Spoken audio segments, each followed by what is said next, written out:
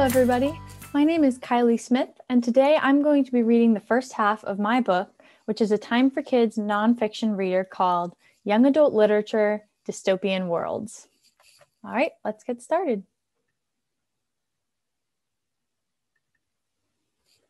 Young Adult Literature, Dystopian Worlds by Kylie E. Smith. That's me. Here's our table of contents. Dystopia, utopia, huh-topia? What is a dystopia? It is a perfectly horrid society. Civilization's problems have taken over. Discord and unhappiness are common. Governments try to create perfect worlds, but sometimes something goes wrong. They end up with deeply troubled societies. To paraphrase the great author Leo Tolstoy, each dystopian world is unique, yet the people are similarly unhappy. On the other side of the coin are utopias. These are perfect societies. The governments are strong and fair. People are treated equally. They are well cared for. Utopian societies produce happy, loving, caring people. Authors seem to have it backwards. Utopian societies include perfection, peace, and prosperity. These are ideal conditions. So why aren't authors writing more utopian books? Wouldn't it be more interesting to read about perfect worlds? Not really. Utopia, by definition, has no conflict. Without conflict, there is no story.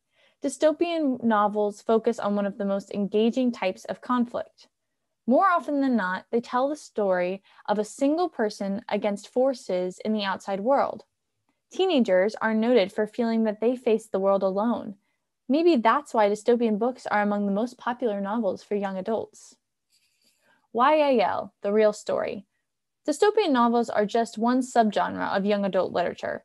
So what is young adult literature, or YAL?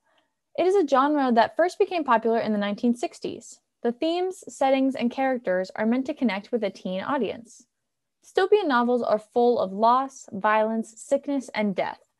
Why do these dark themes appeal to young adults? Perhaps it's because, just like the characters in the books, young adults are discovering their places in the world around them, and that can sometimes feel as isolating and scary as a dystopia. Conflict. All great stories have conflict. Without conflict, there is nothing to help build excitement and interest. Dystopian stories are no different. In these novels, the main characters, or protagonists, usually find themselves in conflict with the greater world. In an individual versus society conflict, the main character is hated by the government or by other people. He or she is seen as a threat to the routine way of life that people are used to.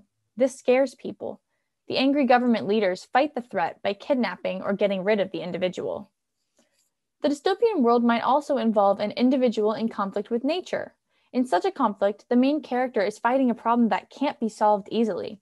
The only foreseeable solution is finding a safe place that provides the necessities of life.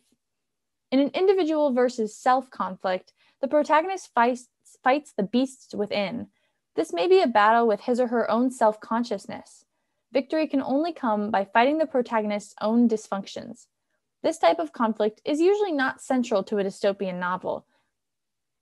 These books most often deal with outside forces, but a protagonist may have to overcome his or her own flaws. Such flaws are at the heart of inner conflict. Dystopia's conflicts. Dystopian novels have central conflicts that usually fall into one of two main categories. Individual versus society is one. In Cinder, by Marissa Meyer, the protagonist is a cyborg. As the book begins, it becomes clear that cyborgs are treated as second-class citizens in this dystopian society.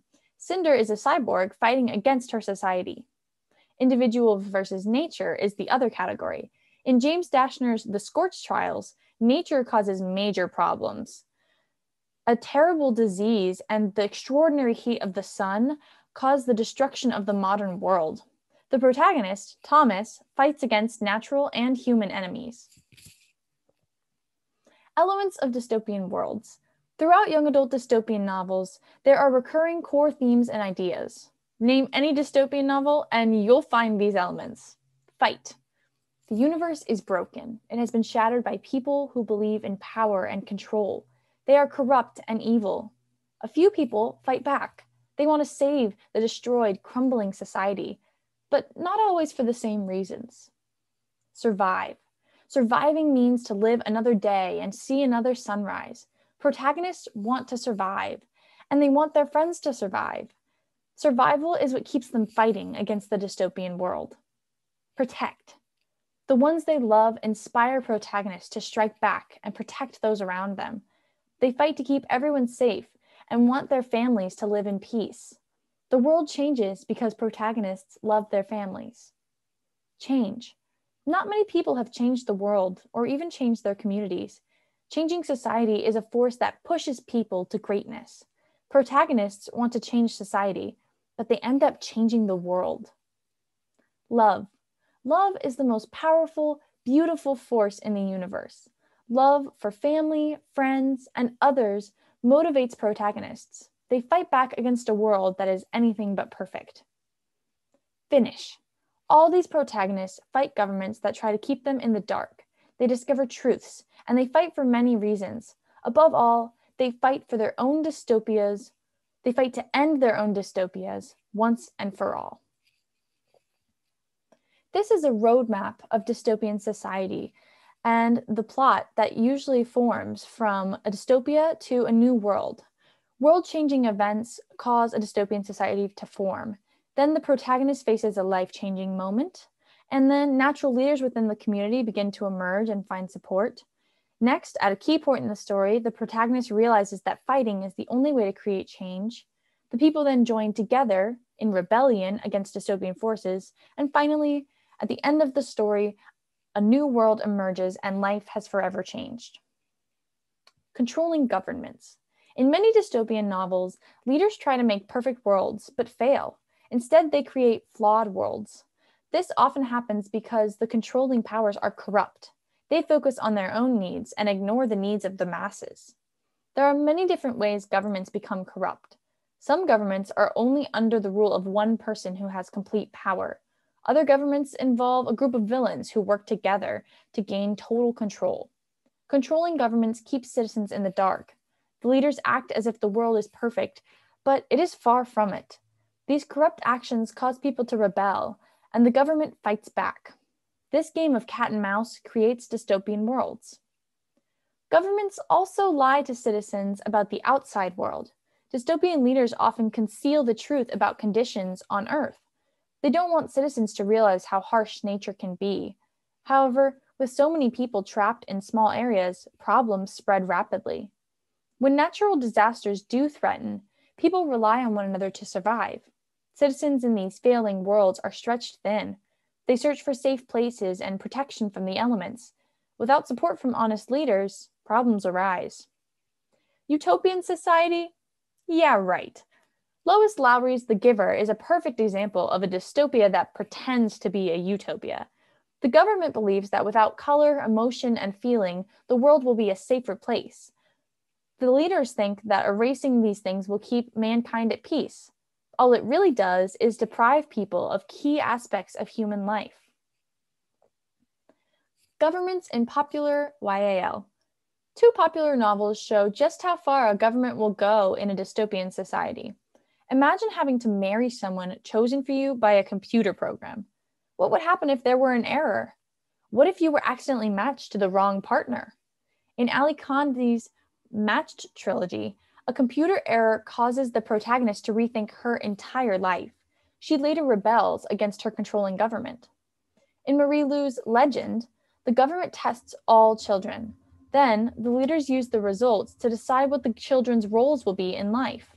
The highest scoring children are trained to lead the military. The lowest scoring children are used for medical experiments. But all governments aren't bad. There are some novels that do not have correct governments. Instead, natural disasters cause life to change suddenly. Citizens and governments must work together to fight the elements and survive. In Susan Beth Pfeiffer's Life as We Know It, an asteroid hits the moon. The moon moves closer to Earth. This causes natural disasters such as earthquakes, tsunamis, exploding volcanoes, and terrible storms. Survival becomes difficult. In this novel, the government tries to help people. It tries to give the people what they need to survive. Trilogy, trilogy, trilogy. Many dystopian trilogies share common storylines. In most cases, the first novel is where the protagonist realizes he or she is living in a corrupt world. In the second novel, the main character takes a journey, goes into hiding, or is thrown into combat. The final novel concludes the story and ends in the resolution or defeat of the conflict or government. That's all we have time to read right now, but I hope you all enjoyed learning about young adult literature and dystopian novels in particular. Dystopian worlds are a very interesting topic, and it was so much fun to write this book. I hope you guys can go out and find some great dystopian novels to read. All right, bye.